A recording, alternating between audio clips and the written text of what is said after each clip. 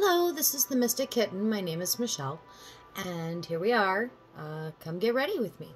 So, as I stated in the last one, it takes me a bit to get ready, and it's kind of wasted time, right? And I wanted to give you guys the opportunity to get to know me better, and so I thought this is the perfect time for me to just chat. Maybe talk about what's on my mind. Maybe talk about something that's been bothering me or whatever.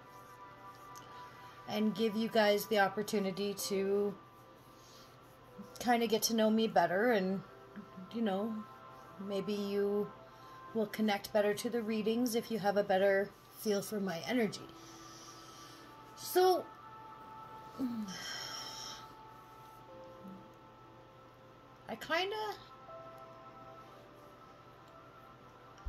what I want to talk about today is really pissing me off. Like, it's really driving me nuts. But here's the thing. So, I know with the topic that I'm going to hit on today, it's like kind of controversial. And the reason why it's controversial is because it's so... it's such a big thing right now. It's coronavirus, obviously, the biggest thing that's going on in the world right now. I don't want to talk about my opinions, my theories, how I feel about it, anti-mask, mask. That's not what I'm here for. At all. You do what's right for you. You're going to feel... I'm not here to shape your opinions on your own beliefs in any way, shape, or form. I have my belief sets. You have yours. I don't believe that any of these platforms should be used as a way to skew people's way of thinking or anything like that. So just be advised. That's not what this is. I also don't want to hit on any of the conspiracy theories because I don't want to cultivate a platform for more of that. I like to kind of be an area where you can come and get lost in the tarot readings and not have to worry about kind of what's going on for the 10 or 5, 10, 15, 30 minutes, whatever it is. But this is really bugging me. So I'm going to talk about it. If you followed my channel at all, you know that I am a single mom. I'm a single mom of 3 kids. And so this whole coronavirus thing it's been very impactful. It's been very impactful on a lot of different, levels, right? So not only has it been very impactful for me personally, I started dating somebody during COVID. Well, not really during COVID, but as the onset came on, we started dating and whatever. And we had to navigate our relationship through this, which has been, it's been its own challenge. And, starting any new relationship is always challenging to begin with. And then you throw something like this madness on it, and that's great. But for as hard as I see, for as difficult as this whole last year has been for me personally, what I have realized is it's actually far harder on my kids. And it's because, as children, you have certain expectations on certain things, and you see, especially in my scenario, my eldest is 16, almost 17, my middle daughter is 10, almost 11, and my youngest is 8, almost 9. They have all their birthdays at the very beginning of the year, so February, March, April. And so when I say almost, I mean damn close.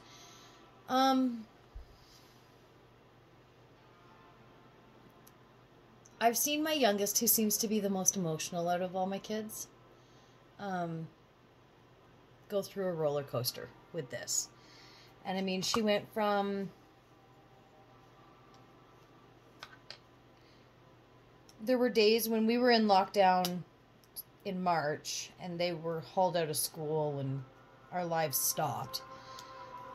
At the beginning, we went through stages where she was very angry, and then she went through stages where she was very sad because she felt like she was missing out on her schooling and, you know, creating friendships and all of those things.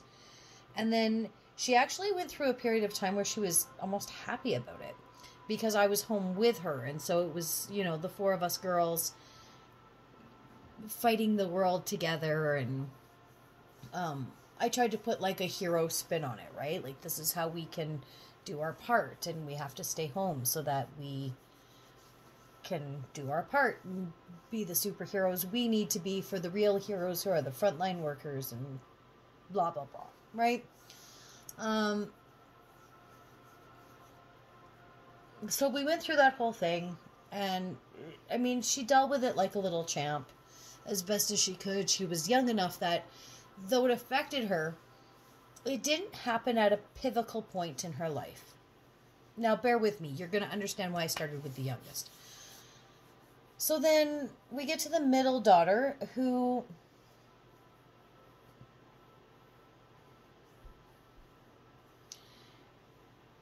leaving the school environment wasn't super hard for her. She didn't love it, but I didn't get like a shit ton of resistance from her. The online schooling too, she really enjoyed it because she could do it kind of at a faster pace. And so she enjoyed that. And yeah, she liked being home. She liked being able to go and play outside. And I mean, it was in March when lockdown happened, at least in Calgary, Alberta, Canada, it was very lax. Like, it was known. The kids knew that they weren't going to fail. They didn't even have to do the schooling, and they weren't going to fail. So there was a relaxed feeling, at least for my kids. There was like, it wasn't as rigid, right? Now, don't get me wrong. I was home, so they did their schoolwork. But, you know, I wasn't rigid about it. And if they wanted to kind of slack off on like a Thursday afternoon or whatever, I just let them, and then we make up on the weekend or whatever, right? Like, it was fine. I kept them at par, but we did it at our own pace. And, you know, I guess I did allow them to take their time and whatever. But you have to remember, I'm not a teacher, and I'm not a teacher for a reason. And it's because my patience level isn't super high. So I'm a Leo and I'm a Scorpio. So patience is not a virtue of mine, and neither is like mediocrity. So if you're gonna do it, and do it well, and do it right the first time. Don't fuck around and don't piss around. And I don't want to hear I can't do this. You can't do it because you're not doing it. You're not applying yourself. So if you're not going to apply yourself, then let's step back, you know, give it an hour, give it 2 hours, give it till tomorrow, whatever. But when you're ready to go back and to hit this head on and to do this at that point, you need to be ready to give it 100%. That is what I expect from you. I understand that not everybody can give 100% all the time. That's unrealistic.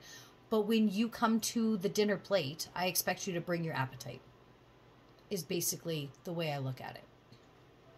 So I taught them that way. And I mean, they all did fairly well. They did as good as they could given the circumstances, given the situation. Now that's too high, naturally.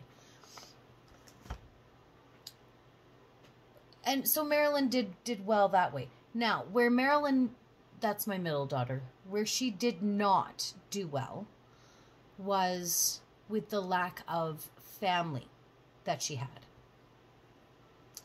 Not being able to hug and kiss her grandmother and her Nana and her grandma Janet. Not being able to hug and kiss aunts and uncles.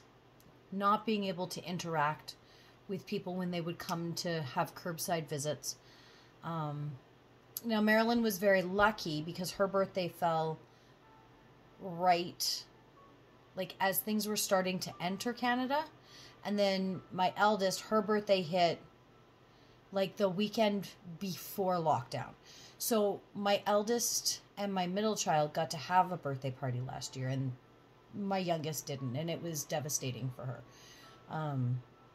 We made the best of it as we could. I had everybody come, and they lined up in cars on the street. We had the fire truck go by, we honking and hooting and hollering, and everybody brought her many, many gifts, but you couldn't hug anybody. You couldn't do anything, and it was so different than how they've always been raised. And so that was a very challenging moment in Maria's life, my youngest. Now, moving on, Marilyn didn't do well with this lack of familyness. So now we have my eldest. And this is where I get mad. And I don't get mad at her. I get mad at what's happened, and I get mad for her. So my eldest is a very level-headed young lady. She has a very good sense of self. I have raised my daughters to understand and be able to clearly identify what they're feeling and what their emotions are. Because if you can't identify how you're feeling, then you can't start to look into the whys you're feeling that way, right? So I made sure that at a very young age we started working with, like, colors and emotions and feelings and stuff, so that I could always, when my child looked at me and was angry and said, "Mom, I'm angry," I knew that my child knew what it meant, and that she wasn't just frustrated, but she was actually angry with the situation, if that makes sense. So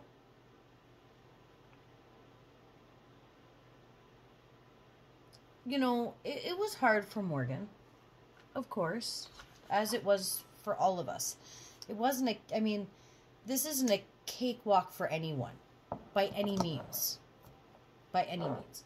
But, you know, she really did try to do her best and keep a stiff upper lip, and understand that, you know, like, it was out of our hands. There was nothing we could do to change it or whatever. And she did very good with that.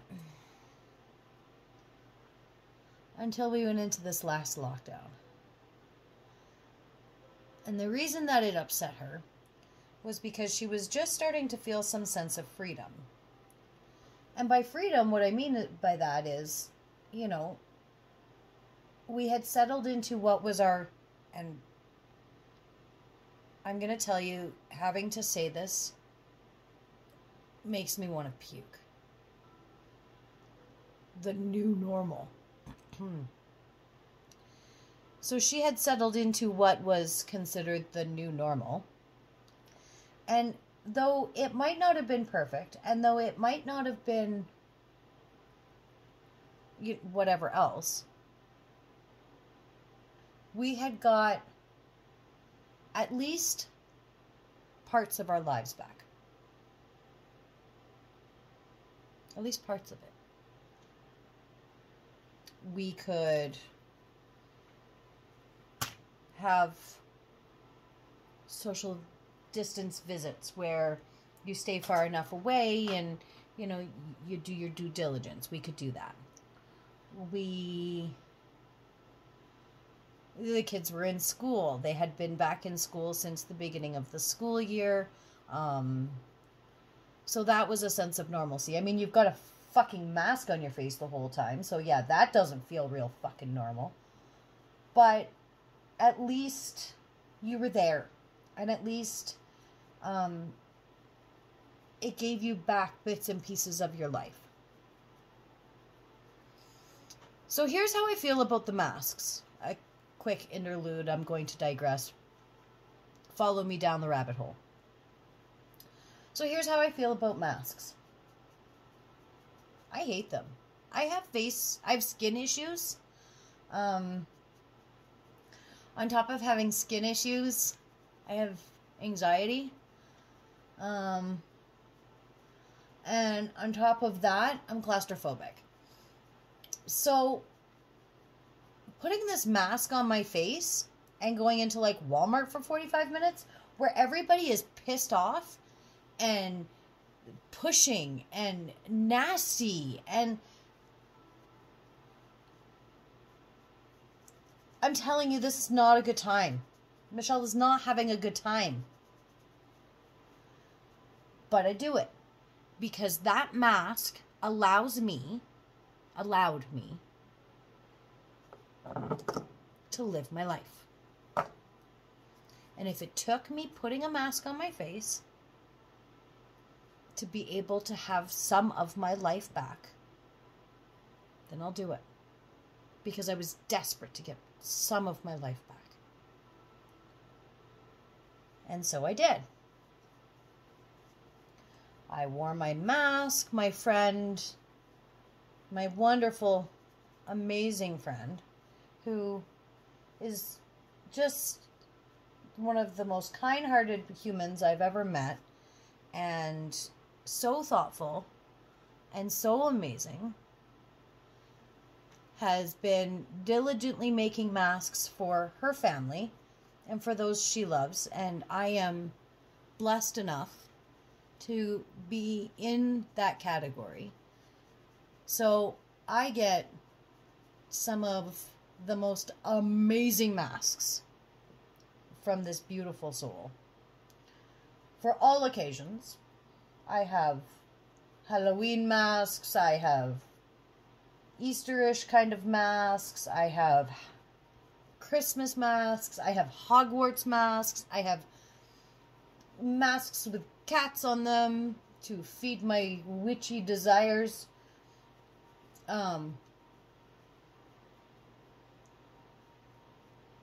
Okay, so her Etsy store is Prairie Turtle. She makes some of the most amazing things I've ever seen. Please go check her out. Support local. Buy Etsy. If you're not, if you can't find it local, support Etsy. Support, these people who, through this ridiculous pandemic, has somehow found a glimmer of hope and have opened these little online stores and dove into, their passions and the things that make them feel good. Support those people because they fucking need it. They need it. Right? Okay, I really digressed. So anyways, hate the masks. Wear them. Do what I have to do to fight the good fight, but I don't like them. I don't like having them on my face. Not even a tiny little bit. So,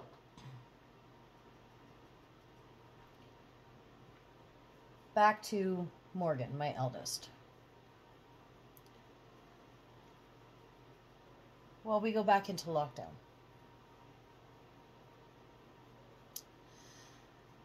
Right before Christmas, the high school kids and junior high kids are mandated to learn from home again. And it was heartbreaking for them. It's heartbreaking for me to see it. Sorry, I'm getting a little emotional, which you won't see very often, but with my kids, it's hard for me not to. So we go back into lockdown. Like the rest of the world, I'm sure. No Christmas plans. You can't spend those days with the people that you love most. Threats of fines and like canine units and madness. Absolute madness.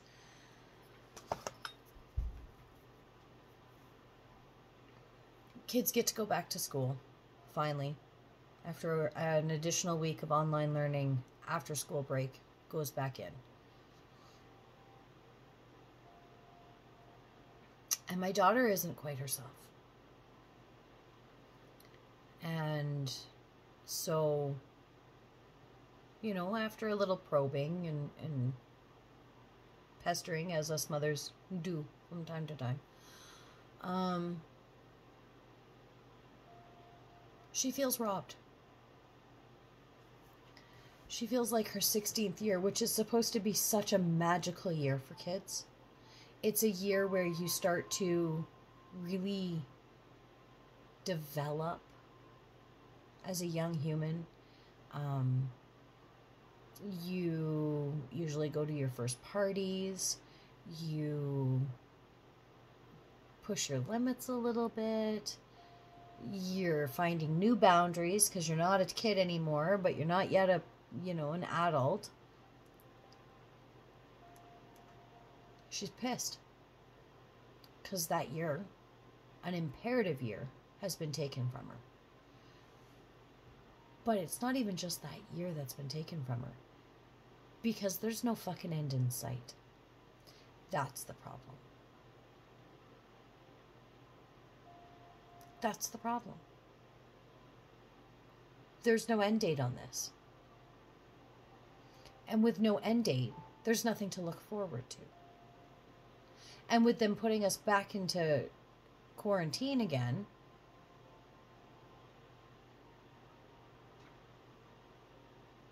it makes her wonder how many more times we're going to have to go into lockdown. How many more years is going to be stolen? And she's pissed. And I'm brokenhearted for her.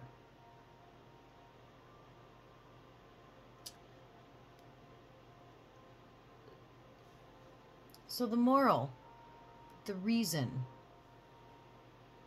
that I decided I was going to come on today and I was going to talk to you guys about this, it wasn't just because it's pissing me off that this has robbed so much from so many. It's not just that. I mean, that's part of it. But the bigger part of it for me is because when I look at my analytics, it tells me that the age range that watches me. And I have the bulk of my viewers are younger. They hit in some of the younger brackets. So the 18 to 25, 26 to 30 range. So chances are I've got a few teens that are about my daughter's age watching. And I don't know if everybody has somebody in their life that will look at them and say, hey, what's going on right now really fucking sucks. It really fucking sucks. And I'm mad too. I'm mad because some of my life is taken away from me. I'm mad too because there's no end in sight. There's no way to know if we're getting whole truth, half truth, what. There's no way to know.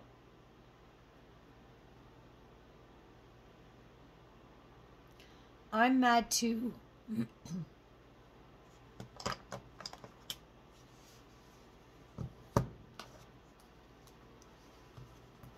Because we can't just say no.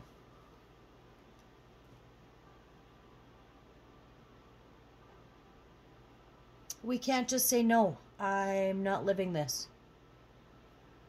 I'm choosing to not live this. I am choosing that this specific event does not get to be a part of my world. No. No. I'm choosing no. I'm mad that we don't get to choose no.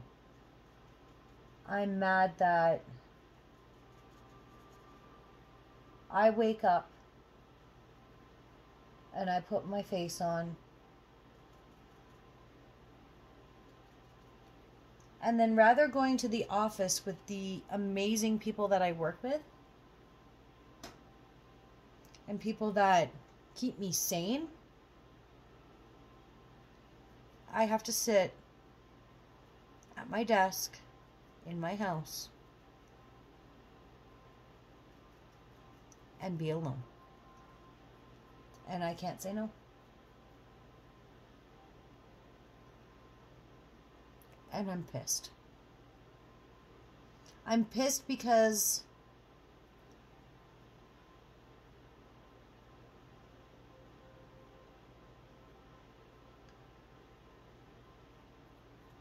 sports have been taken away from my children. I'm pissed because somebody else gets to tell me what is essential and what isn't.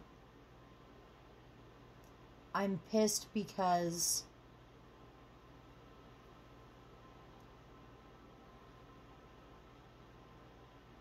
my hands are tied and there's nothing I can do to make it better for my children or myself.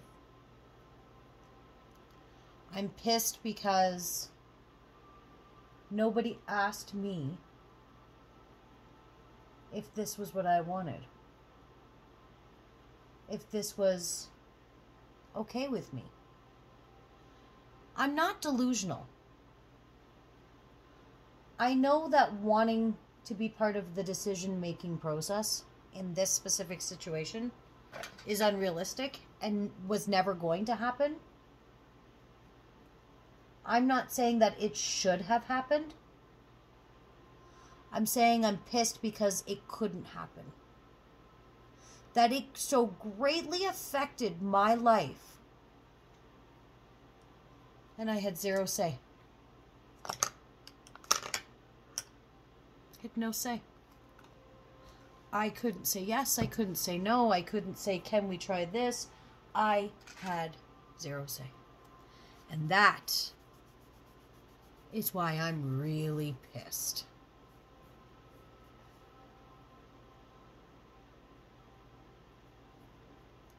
So I'm here to tell you,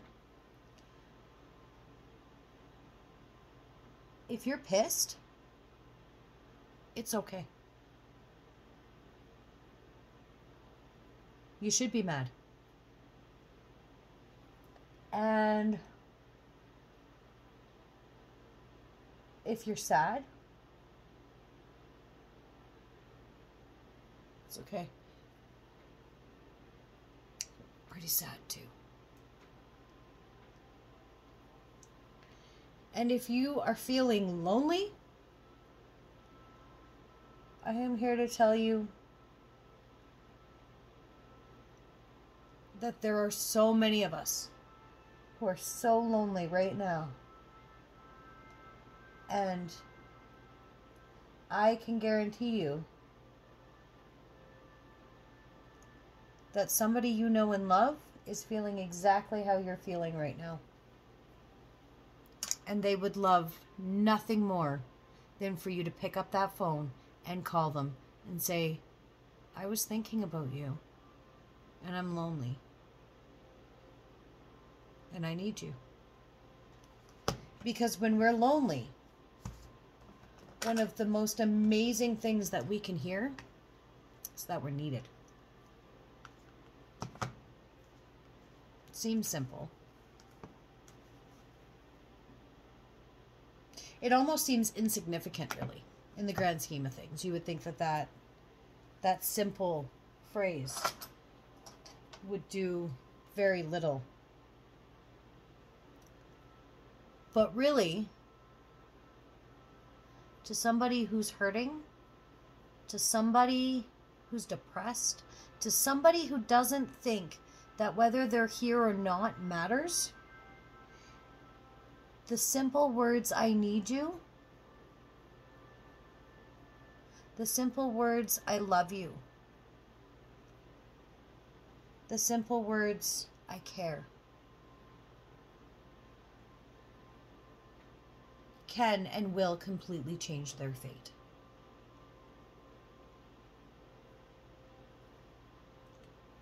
So you may not know me.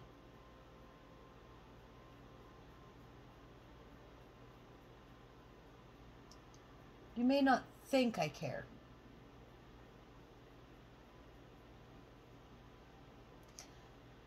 But let me reassure you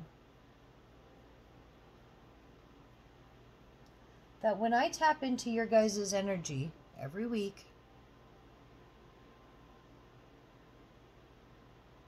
I care. I take time out of my life. I stay up late on nights that I have to work.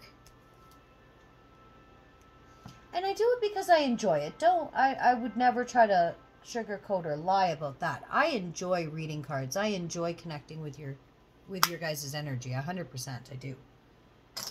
But what I like even more than that is the idea that I am moved to do this reading just like I was moved to do this Get Ready With Me, and it's already over 30 minutes long because I haven't finished yet. I do it because I care. I want to reach whoever these messages are meant for. I want to help whoever I can. I have been depressed. I battle with depression on a regular basis. I know it's not fun. I know how hard it is. And I know how lonely it is. And so, if I can help to alleviate somebody's loneliness because they sit and maybe they listen to my readings before they go to bed and it makes them feel like they're not going to bed alone. Or maybe they need to hear from a loved one that won't reach back out to them, or whatever the circumstance is. The idea that I could very well be helping, it means more to me than I could ever express. Because these readings give me a higher purpose.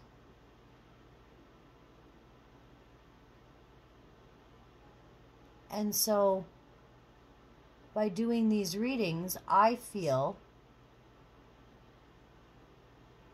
a sense of pride that I'm doing something to give back. So, again, I say, if you find yourself in a situation where you feel like nobody cares, if you have stumbled upon this, if you have shared your energy with this channel in any way, shape, or form, you need to know I care. You need to know I feel your energy. I know you're there. And your energy matters to me and my channel and this community of amazing people that I'm building from this channel. I have acquired some pretty amazing people within the tarot community from this channel.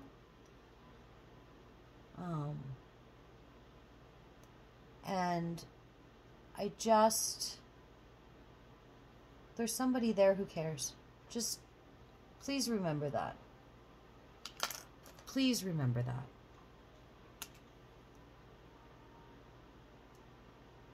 Okay, I have to try to make this one look the same, guys. So just give me a second.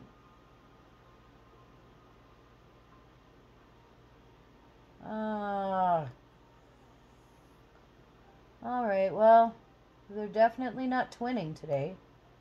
Let's see if we can get them to be in the same bloodline.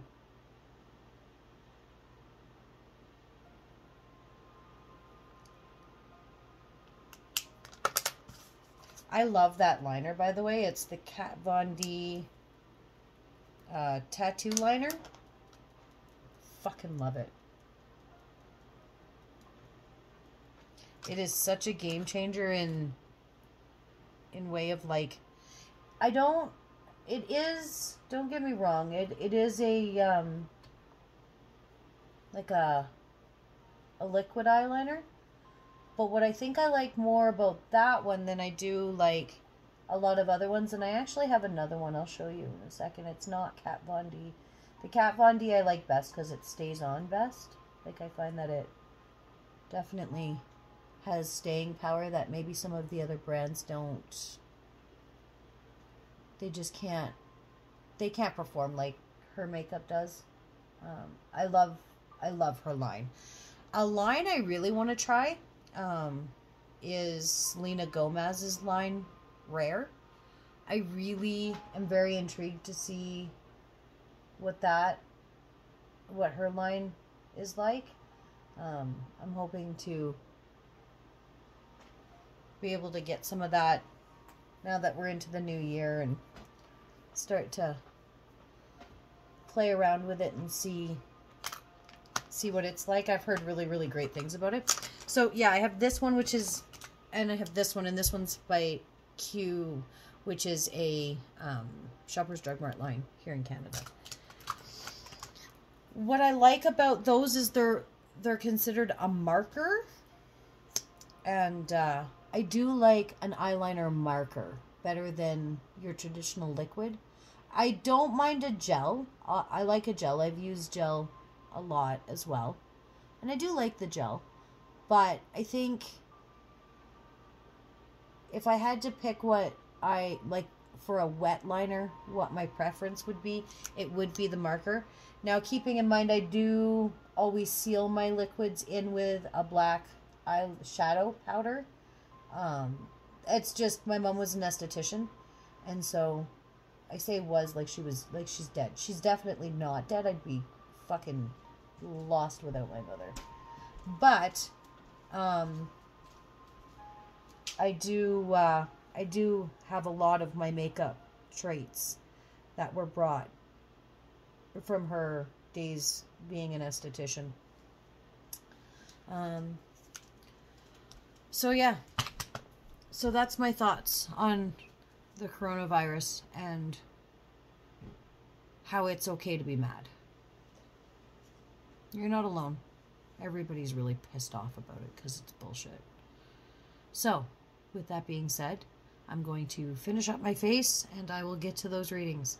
But thank you for taking your time and sharing it with me while you got ready for your day. And until we meet again, blessed be. Bye, guys.